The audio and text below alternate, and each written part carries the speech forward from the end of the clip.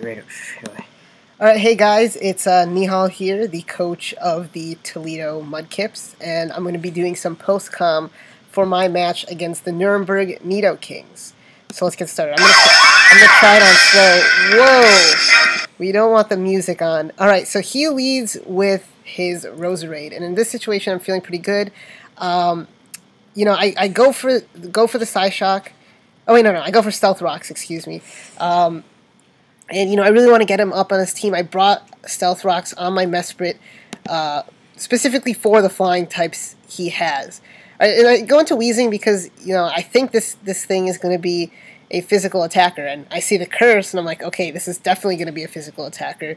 And so, when I see him go for the curse, I immediately go for a Will-O-Wisp. I miss, of course, and I'm just going to go for another Will-O-Wisp after this. He goes for the Ancient Power, though. He doesn't get the boost. I go for the Will-O-Wisp again, even though I know he's a special attacker now, just because I want to get some residual damage off. He goes for the Ancient Power again, does get the boost, and then I am going to go for the Clear Smog on this next turn. This is exactly why I brought the Clear Smog, specifically for this thing, or for the Feraligatr, if he were to bring him. He has a couple of setup mons, so I thought the Clear Smog would be necessary. I also brought Dragon Tail on my what's-its-face, Milotic. So, oh yeah, by the way, my team was Wheezing, Milotic, Mesprit, Darmanitan, Granbull, and Jolteon. Alright, so I decided, I'll switch out because my Milotic is more especially defensive, can definitely deal with this thing, and I can hit it with the Scald. I should have probably switched out earlier. And I have leftovers on this thing. My Mesprit had a Citrus Berry on it, which will pop later. I have Black Sludge on the Wheezing. Darmanitan was Choice Scarf.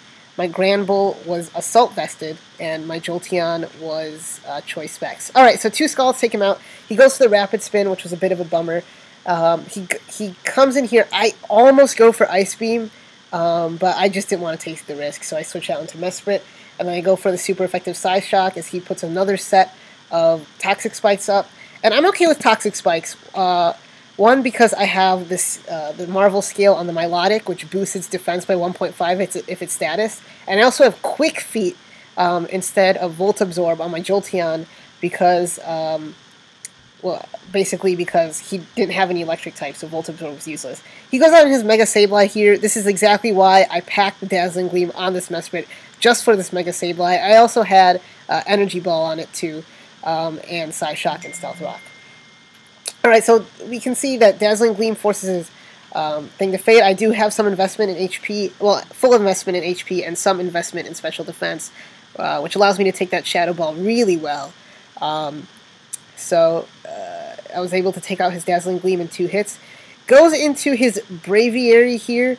I go for the Psyshock, he goes for the U-turn, my Citrus Berry pops, and I'll be able to Psyshock whatever comes in, and he is going to sack off his Roserade.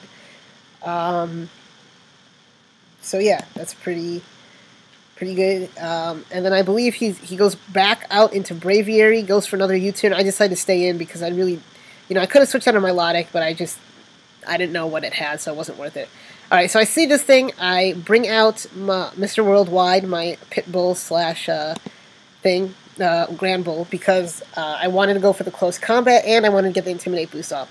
I really thought it would one-shot, it didn't, so I decided to switch out. I was trying to salvage a bit of differential, and then I switch out into Milotic, because I know I can easily take an Iron Head, it's resisted, and I have the 1.5 defense boost now, and he's -1 attack. So in this situation, he's obviously going to probably switch out. He does in the Braviary. I think in this situation, I thought about going for the Ice Beam again, but I decided just to go for the Scald in case he stayed in. I guess I should have gone for Ice Beam in retrospect because it's neutral and it would have taken it out. I don't know why I went for Scald. Maybe to get the burn. But, Brave Bird doesn't do too much. I'm able to take this thing out with an Ice Beam. And I thought about recovering here again just for differential, but, I figured I was on a timer anyway, so...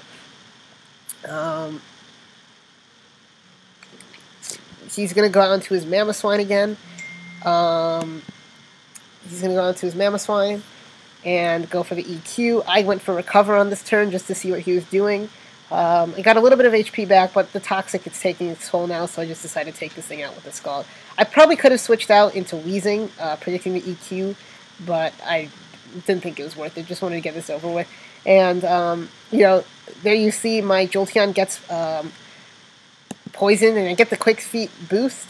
But, you know, it didn't really matter in this situation. I outsped, and the Choice Specs is easily able to take out his Sigilyph. So a good battle for me. I think I prepared pretty well. And this team's actually pretty good. I won 3 out of 3 OU matches when I took it to the ladder.